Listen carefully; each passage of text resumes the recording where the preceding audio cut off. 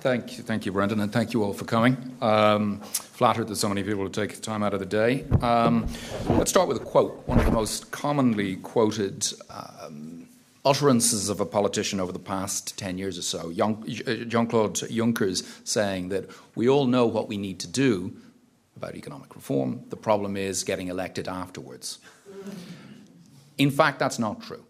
We actually don't know. So if you've come here today expecting great certainty about what we should do in Europe, you're not going to get it.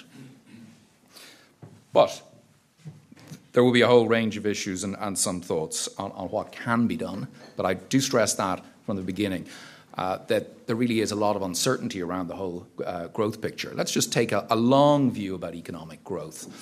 Economic growth is a relatively new thing. It's only since the Industrial Revolution that there's really been any kind of sustained growth. Before that, over the centuries, there really was very little economic growth. So it's a new phenomenon. And because it's new and because the economics profession is a young discipline, we really still don't know. Robert Solow was one of the people who won a Nobel Prize for his work on economic growth, and that was a comment he made, which is as true today, pretty much, as it was when he made it. And we can see this, again, as Brendan alluded to, on the one hand, the two-handed, the three-handed. Okay, so here's sort of three hands. We've got three, in terms of economic growth, three groups, broadly speaking. We got the optimists, these two guys from MIT, and some other people think that we're on the cusp of another industrial revolution, another inflection point because of the new technologies that have been developed in recent times, all of which we use, we know, and we'd become much less productive without. And then we've got the growth pessimists, this guy from Northeastern University in the US, who believes that we've come to the end of growth. That in fact the technological advances that have come about in recent times are completely different from those advances such as railroads, basic water, the steam engine, that they really enhance production, but Facebook doesn't. And then, as Brendan alluded to, we have the secular stagnationists, if you want to call them that. Did we skip over that? Yeah, now Larry Summers, the former U.S. Treasury Secretary, amongst other things, used this phrase a few years ago, and it gained a lot of traction. Now, that's a different argument from the growth pessimist, the end of growth argument. I won't dwell on it much more. Who's supported by the data? Well, let's start with the US, which for pretty much a century has been at the cutting edge of the technological advance in the world. It's been the fastest growing economy, it's been the richest economy in terms of per capita output. The US, apart from a couple of smaller economies, but of all the major economies, it is still per capita, not talking about distribution, but simply per capita on average, still at the top of the pile. Now, let's have a look at the past 6 decades of what's happened to per capita growth in the United States. Now, as you can see, if we were to draw a trend line through here, we see a gradual decline. Okay? This area here in the late 1990s was a period where people thought, okay, maybe the technology picture is kicking in, because it did look as though there was a really good sustained period of strong economic growth in the late 1990s. That faded, as we can see from over the past decade, and even during the late 1990s, a considerable amount of that boost in per capita income average came from one company, Walmart. The use by Walmart, the growth of Walmart and its use of technology, and one could question whether, in an ideal world, one would want a Walmartization of an economy. There are a lot of issues around that. Okay, so let's move on and have a look at Europe's last half century. And again, we see not a particularly optimistic picture. We also see that if we look at each of the peak periods out of each cycle, has been lower each time. So the trend in Europe, now that doesn't take account of demographics, so it would be slightly flatter, particularly in the early part, if we took account of demographics. Widen it out, and let's look at the G7, the big industrial economies, the 4 big Europeans, Canada, the US, and Japan. and compare it with the entire world. Now, we know the world has been growing strongly and has actually been accelerating. But look at the difference between global economic growth over the past 30 years and G7, the big industrial advanced economies. We see a growing divergence. So there is a problem across the developed world that we're not growing as fast as we used to. And it certainly seems that those who are less optimistic about growth have more of the evidence over the longer term to back them up. It's not to say that the optimists could be proved right. We never know. I was in the forecasting business for a decade. We're not good at forecasting. Okay, since the world changed 2008, things changed profoundly since 2008, particularly for us in Europe. Before we look at some of the bad things that have happened, I think it's always important to focus on strengths. One of the big analytical failings, in my view, whether it's sports analysts or company analysts or economy analysts, is that when somebody is doing well, they focus on strengths and ignore weaknesses. And when somebody's doing badly, they focus on weakness and ignore the strengths. And that can cause a problem in terms of identifying when things change, and people can be surprised when an economy starts doing well. So I think it's always important to say, no matter how bad a situation is, look at some of the strengths. And, I'll go through these, I won't linger on these, but relative political stability may not last, and don't take anything for granted. There's very few parts of the world where the rule of law is applied as effectively as it is in Europe. Very high numbers of people in third-level education. Physical capital, yes, we need more infrastructure spending, certainly, but the quality of infrastructure in Europe is very good. One that we definitely don't give ourselves enough credit for. By many measures, European companies are the most globalized in the world. So just one big macro stat, that the amount of FDI, foreign direct investment, EU 28 companies have together outside the EU 28 is bigger, considerably bigger than the amount of FDI American companies have outside the US. So other measures as well put European companies high up there in terms of how globalized they are. And then we have some highly competitive economies, which is definitely a point I'll come back to. But now, the bad stuff. It really has been an unprecedented 7 years in terms of economic growth. We haven't had a period like this, I think, in anyone's living memory, anyone here at all, certainly back into the first half of the 20th century. The next graphic takes the beginning of 2008 as a starting point and looks at how GDP in Europe, the UK, and the Eurozone, the UK and the US has evolved over time. Now, what we can see is the US recovery looks pretty usual, but in fact, that's the slowest recovery of any recovery in recent decades. And the US economy now is about 8% bigger than it was at just before the crisis.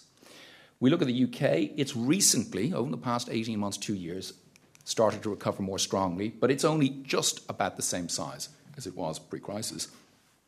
And we in the Eurozone have had a very, very weak recovery. Now, there is some sign that there is a recovery starting, but as you can see, the Eurozone economy is still smaller than it was when the crisis hit. Same presentation format. We go back to 2008 and look at the development of the four big economies, France, Germany, Spain, and Italy. Together, those four economies account for 80% of Eurozone output. So the other 15 economies in the Eurozone combined only account for 20%. So when we're talking about the Eurozone, really the big four account for most of activity. And let's look, and I think one thing may surprise here, but a lot won't. Okay. Now, what we see is the two southern economies, big economies, Spain and Italy, have had very deep recessions, two very deep recessions, and France and Germany. Now, it may surprise, France is actually much closer to Germany, and the same is true for employment. France has actually had very strong employment growth over the past 7 years, one of the highest, at the higher end of the EU 28, and there tends to be a lot of anti-French kind of talk in the Anglophone media in particular, which isn't warranted when you look at them. They've got their problems, but not necessarily warranted. But we see we've got a very big gap between north and south performance, and it's particularly, the Italian situation is particularly worrying because they didn't have a bubble. They've just had protracted long-term, slow to zero growth. Now, this we get closer to the sort of the nub of the matter and why things are as uncertain as they are with this. This is the next graphic, shows all 28 EU member states, how they've evolved, how they've grown since the crisis started or contracted, along with Switzerland, Japan, and the US. Now, my apologies for the small size, but to get all those countries in. So as we see in the middle here, the EU euro area is still smaller than it was before the crisis. What I want to draw your attention to is this group of countries right here. We look at Portugal. Now, Portugal had a bailout and has had a considerable contraction and still considerably smaller. But look at the country beside it, Finland. Then Spain, partial bailout, very big property crash. And then we find the Netherlands, then Ireland, and then Denmark. Okay, now that, my point here is that it's not just about North-South. Because we tend to think of the South having more southern countries having got into trouble, and because of the Spain-Italy picture, we sometimes think that it's all a North-South picture. But it's much more complicated than that. And this is where it really gets difficult in terms of growth. There tends to be two broad groups in Europe. Some of them say we need competitiveness. It's about competitiveness, and those people tend to be anti-stimulus or suspect about using fiscal and monetary policy to stimulate growth. Well, it's just not, okay? It's simply not all about competitiveness. Why? Finland, the World Economic Forum, by their measure, and it's a pretty good measure, puts Finland as the fourth most competitive economy in the world. Now, of 180 economies. It is highly competitive. It's done a lot of reform, a lot of positive things about the Finns. Yet, they've had one of the biggest contractions in GDP, and they've also had a considerable employment. So output and employment both down. What's another way of measuring competitiveness? The amount you earn from the world relative to the amount you pay out, your balance of payments on current account. Okay, now let's look at the Netherlands. It has a huge surplus, bigger than Germany's. So by that measure, they're doing really well. But again, big output and employment contractions. And finally, Denmark. It's got an even bigger balance of payment surplus, so it's technically more competitive. And again, by any measure of competitiveness, it does very well. But again, a big output and employment contraction.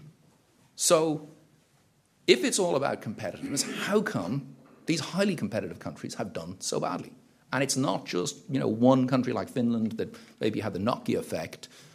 It's more complicated than that. Then the second group say we need stimulus. Let's stimulate our economies and that will get us out of it. Now, again, it seems very hard to say that, yes, it's just about stimulus. Okay, Japan, massive stimulus. Hasn't seemed to work. UK had a big, particularly monetary stimulus, and as we saw earlier, it was only much later that it began to even get some sort of decent recovery. And Ireland, the two Iberian economies, and the three Baltic economies have all recovered very strongly, particularly the Baltics, that's been going on for a long time, ours for 2 years or so, and the Iberian economy more recent. But they've almost managed to recover. So stimulus, it's not just about stimulus either. Okay, so the picture is not as simple or straightforward as either of the two big camps would have us believe. But what we all agree with is that we need growth. Okay, we have become addicted to growth. Politically, we've become used to having economic growth, and without it, things start going bad. And we've seen that in a number of countries, and we've seen a change in our politics because of this protracted period of recession. We also need growth because the rate at which public debt is accumulating, technically, theoretically, as Japan shows, it can go a lot further, but there are questions, specific issues about Japan's huge debt. And at some point, if you have no growth, your debt dynamics will go out of control. And Europe has gone through a very long period of no growth, and it's got a high level of debt. That's just this, for some reason, the debt line, the red line there, the fast rising one is debt. And the blue line is nominal GDP. And as you can see, debt is rising rapidly to the size of annual GDP. So that is a kind of trajectory that, even with an activist central bank, is not a good picture for Europe. And if growth doesn't materialize, then there will be a rupture at some point. Okay, so what are the macro levers we have? Well, we've got monetary policy. QE has started. Do we know will QE work? No, we don't. No certainty at all about it, but the argument, one could make the argument, and I do, that the risks of inaction are greater than the risks of action, and therefore it's fully warranted. But could monetary policy go further? So the British use the central bank for a funding for lending mechanism, where they bypass the financial system and try to get money to companies directly. Possibility, certainly. There has been a big problem, and I'll talk about that a little later. And QE, what's called QE for the people. Now, big issues about the central bank sending checks to people in the post, but when you go through the argument, it's not as outlandish as it seems. There are big issues politically about it, but it's certainly not as outlandish as it seems. If you're mired in debt and if you're mired in low growth and you need to do something, it's certainly an option that should be left open for the future. And what about fiscal policy? So we have the new Juncker plan. Now, even if that is rolled out, it's very small amounts, and a lot of it is not really fiscal because it's bringing in private sector money in some ways. So it's kind of an unusual one. So is there a case? To my knowledge, nobody else has proposed this. I thought, if I can claim originality in anything, and perhaps I can't, and if anybody knows otherwise, please do tell me. But the issuance of short-dated Eurobonds, maybe 3 to 5 years, which there could be a choice come time to repay, where the member states could repay a given portion, or they could be rolled over. Many of the fears people have about issuing Eurobonds is once you do it, then you lock, you create a fiscal union automatically. I don't think that's absolutely the case. If there's agreement on who repays the Eurobond, there's a collective Eurobond issue, and if the countries at the end can agree to roll it over and issue another one, well, then you get into a fiscal union type structure. But that doesn't have to be the case. So if a Eurobond was issued and there wasn't agreement to roll it over, contractually each group, the group of countries standing behind it would then pay their proportion, and the whole Eurobond would then disappear. So issuing a Eurobond is not a one-way street. Another issue that's come on the agenda that certainly warrants a lot of thought and has a potential to do good things is capital markets union. In some ways in Europe, we've had the worst of capital movements in terms of very destabilizing capital movements that have helped cause the crisis, while in other ways we haven't had good financial integration. So the banking system, the retail banking system, you often get charged just for using your ATM in another Eurozone country.